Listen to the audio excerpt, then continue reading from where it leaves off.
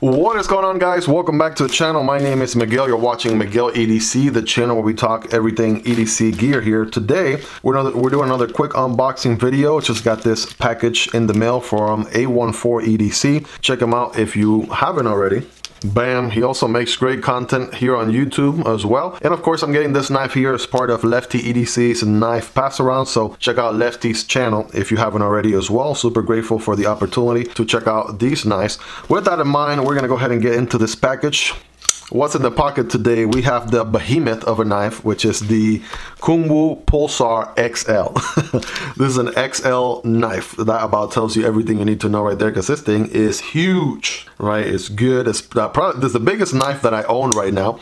Recently did an unboxing on it. I've been having a blast carrying it. It has a drop point L-Max blade, satin finish with the also wonderful titanium milled scales going on there, which I love. Crossbar lock, great action on this one. Gotta check out Kunwu, because they're doing a killer job with their knives. Everything they put out is extremely good value for the money. And of course, this knife and every other knife that you see in this video will be linked down below for you guys to check it out. It does help out the channel when you use those links, but that is entirely up to you. With that in mind, let's go ahead and put this knife to work here, shall we? We're gonna go ahead and save as much of the package as I possibly can. This thing is a laser beam sharp knife right here, without a doubt. So we're just gonna go ahead and make an executive cut up here, and yeah, we're just gonna go ahead and see what we have. All right, we have a Kaiser knife right here, and we have a one of those premium plastic cases, which is unknown. Just kidding. We have some details right here. We have the Voodoo. We have the Tuya Nice Voodoo here, S90V handle, satin flats. I take it as a flat grind going on, and it's orange peel titanium on the handle. Yes, we know it is the Voodoo. I believe this one is from Tuya Nice. So let's go ahead and open it up, right? And let's just see what we're working with. Bam, check this thing out. We have the knife here, which we're going to take a look in a second. A nice wiping cloth going on there from Tuya Knives. Check out the ball bearings on this one. These are Rocket Glide rings. All right, kind of got the specifications right there if you want to take a look. Those are skiff blades, or I believe. I'm not sure if Lefty has already done a skiff replacement on this one. That'll be interesting. And of course, Warren Blades, home of Tuya USA sales and service, right? Again, this knife will be linked down below for you guys to check out. And look at this thing. Holy smokes. All right, let's take a look at this thing together, shall we? Boom. All right, first impressions. This thing, in typical Tuya fashion, it's a little bit bigger, savage than bigger and more savage than I expected. I'll tell you that right off the bat. So we have the orange peel titanium going on, right? It is a S90V blade, and this one's called the Tuya Voodoo. All right, well, let's check it out. You got a very good opening there on the blade, a nice hole for Spidey flick thumb deployment. No flipper on this one. Boom. Holy smokes, check out this thing, you guys. Man. Okay, so you know me, I love a very good Warncliffe blade. That's certainly what we have going on here. If you want to call it a sheep's foot, sure, go for it, right? If you want to call it a reverse tanto, then I don't know what's wrong with you, but whatever. Get the blade police out here, right? Either way, man, check out the beastly, savage looking hollow ground going on this one. Always love a good hollow ground with a bell satin finish. And that's exactly what you have going on here. Holy smokes. Is that thing a looker? Wow. So S90V, which is a pretty good steel. I've been loving S90V more and more as time goes by. A little bit more than M390. It's kind of up there with 20CV as well for me. And yeah, that's exactly what we have going on this one. It is a frame lock. We do have a stainless steel. We do have a steel insert on this one for steel on steel contact. Let's check out that drop shot action.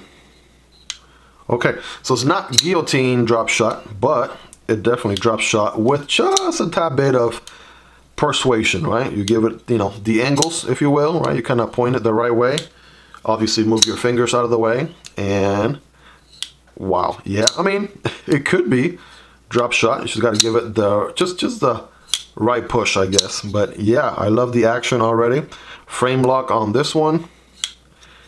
What else we got going on? Let's get a feel for the ergo. So your standard grip is going to be back here, right? The handle starts, or it is a little thinner in this section, and it gets gradually thicker towards the back, which is good because you're going to basically lock this knife in. The harder you squeeze, the more locked in the knife is in your hands. Okay, I have average hands, or not the biggest of hands or the smallest of hands.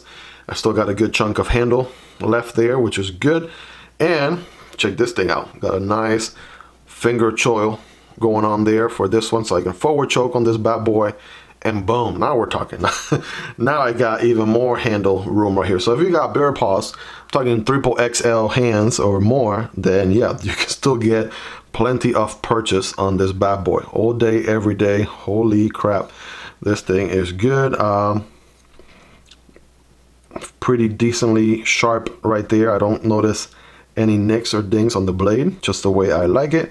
And man, I can get enough of that action. So let's try with the thumb deployment.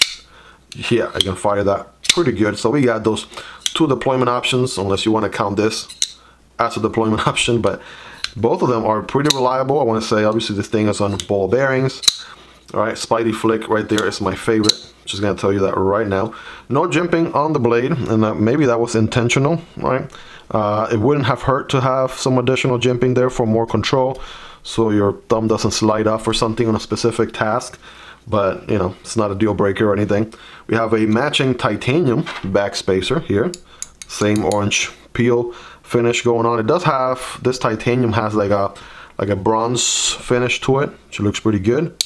The hardware is steel, right? So is the pivot. All right. So pocket clip, I want to say I feel the pocket clip a bit right there, but not that much. So it's maybe like an 8.5 or a 9 out of 10, right? So it's still very good. It has a little bit of curvature to it, I notice here, and I notice it doesn't land on top of the lock bar, which is good. The stress relief cutout is on the outside. So depending on your preference and your liking, I know some people like the cutout on the inside instead of the outside, but again, that's not even affecting the functionality here at all. Doesn't even affect the knife going in and out of your pocket either. So that's something to consider there. I did notice the knife is not reversible pocket clip wise. So lefties out there, there might be a lefty version. As a righty, I'm going to tell you that, yes, I do love obviously the fact that it's a much cleaner flush design without a filler tab or anything like that on this side. But if you're a lefty, of course, you would want to enjoy this knife as well. So maybe they do make a lefty version. I'm not sure. And then you have your lanyard hole towards the back there for the 3 to 4 people in the world that do lanyard holes. Then boom, there it is. Okay, check out the alignment on this one. Right, that alignment is smack in the middle. I want to say maybe a tad bit to the left. I'm noticing maybe like a hair more closer to the left than to the right. Okay, I'm not sure if we can tighten it up a bit and adjust it. So I'm just gonna get my quick T8 right here, and if I can give it maybe just a tad bit, nothing crazy. Yeah, still a tad bit to the left. And this is not my knife, so I'm not really gonna tinker with it too much. I mean, does it really kill my OCD? Not too much. You know, I try not to look at it, but I'm telling you, it's not anything ridiculous. It's just a hair to the left, you know, so it's not smack in the center, if you will. I'm sure if I tighten it more or what have you, I could dial it in. But I mean, it doesn't affect the action anyway. This thing is still drop shutting, deploying, right, like as you would expect. And yeah, let's get some size comparisons here, shall we? And surprise, surprise, I do have the Tuya Caladan here in the channel. By the time you're watching this unboxing, the unboxing for the Caladan V2, which is a dancer, by the way. Check it out right there, dancing on the dance floor. This one is pretty beastly too. I mean, Tuya knives is just, they're putting out some beastly designs, at least these larger, bigger knives. Certainly, I get that vibe. This one is a skim skeleton design, I believe. And S90V as well, drop point, right, large cutting length right there on that one. There's a flipper deployment only with titanium and carbon fiber. So check out the unboxing on that one to get a little bit more details on it. I'll also link it down below. And we'll also compare it to the behemoth that was the Pulsar XL, the knife that we used to unbox the Voodoo, right? And yeah, check that out. So all premium knives, titanium with premium steels, right? The Voodoo is not as large as the Caladan V2, definitely way shorter than the XL, Pulsar XL from Kunwu. All right, you guys be the judge right there. I really wish I had the Tuya Wrath. I had that one for a bit, but obviously I had to send it back to Lefty because it wasn't mine. But I believe there's a V2 version of the Tuya Wrath coming out. So stay tuned and subscribe to the channel if you aren't already, so you can be up to speed with all the knives updates and news and everything that I know. Obviously, I'll share with you guys as quickly as I can. But that being said, let's do some of the usual suspects in the channel here. The PM2, the Para 3. So the Voodoo, if anything, is closer to the PM2, but still a little bit shorter. And perhaps, yes, bigger than the Para 3. You guys take a look there for yourself. And by the way, this is the Voodoo from Tuya Knives. I know there's another company, Null Knives. They also have a Voodoo model as well, which is pretty good. Check out Dennis at EDC for Fun, because he has that knife in his channel. He got it himself. So if you want to see that other Voodoo, check out his channel. The Demko AD 20.5 and the Shark Cub right here are both going to be smaller than the Tuya Voodoo. Wrap Model 1 and Wrap Model 2. Let's say the Wrap Model 1 has been one of the largest knives in the channel until the Pulsar XL showed up. And yeah, pretty comparable to the Voodoo, except maybe a tad bit quarter-inch bigger if anything. And of course the Voodoo will be bigger than the Wrap Model 2. And last but not least, here's the CJRB Pyrite and the Vosteed Raccoon, right? Both of which are actually smaller than the Voodoo. So the Voodoo is definitely on the large knife category, right? Absolutely no doubt about that. So with that out of the way, let's go ahead and do a very scientific paper cutting test, shall we? Let's put this Bell Satin Finish hollow ground to the test, S90V steel. Without further ado, check out them swirls right there. Oof. You can tell this thing's gonna be a slicer. Wow. Laser beam style, right? That straight edge is gonna put in work. So we know it can do paper all day, every day. Absolutely no doubt about that. What about some cardboard? We have some everyday diaper box cardboard. This one comes with the Artistic Works or what have you. This one is single wall cardboard. So remember, when cutting cardboard, don't cut perpendicular, but rather at an angle. I'm gonna do the forward choke option here to avoid this corner from sinking into the cardboard, and it will look something like this.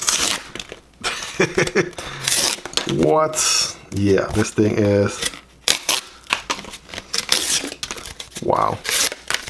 Let's say large knife for cardboard cutting.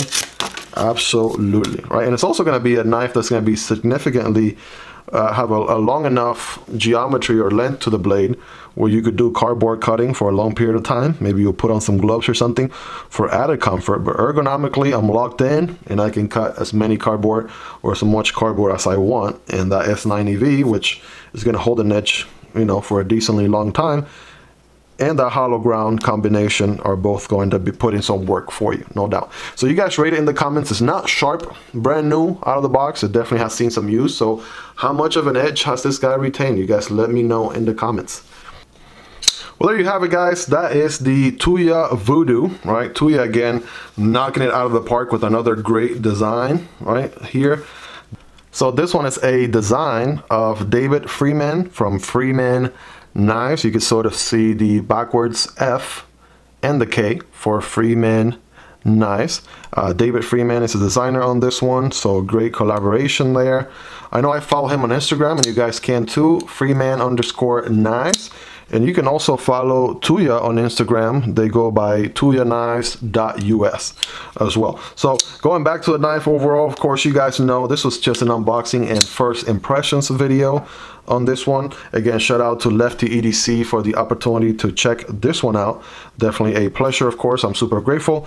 And you guys know the drill. I'm going to be carrying this knife for about a week here, if not more, and gather as much feedback as I possibly can before dropping the comprehensive review with all the feedback I can possibly gather on this knife so you guys can learn more. Of course, if you're not yet subscribed, this will be a great opportunity to subscribe to the channel and stay up to speed with all the new content coming up. And if you haven't yet smashed the like button, this will be a great time to go ahead and like the video. It really helps the video reach a larger audience with the YouTube algorithm. And of course, this guy's going to be linked down below. If you want to check out details and things like that, you certainly can. I'll be linking it down below. I'm not affiliated with Tuya knives as of yet. Maybe I will in the future, but I'm going to link this guy to their site anyways. But every other knife that you saw in this video will also be linked down there, right? Those affiliate links, right? If you do end up purchasing a knife through an affiliate link, it does help out the channel at absolutely no extra cost to you, and also completely up to you. That being said, guys, hope you guys have enjoyed this unboxing experience. Check out the unboxing video on the Pulsar XL or the Tuya Caladan V2 from Tuya Knives. So I'll put those videos right here respectively for you guys to check those out if you haven't already. All great knives, premium knives for you guys to take a look at as well. Hope you guys have a fantastic day. Thank you for hanging out with me until the very end, and I'll catch you guys on the next one. Peace.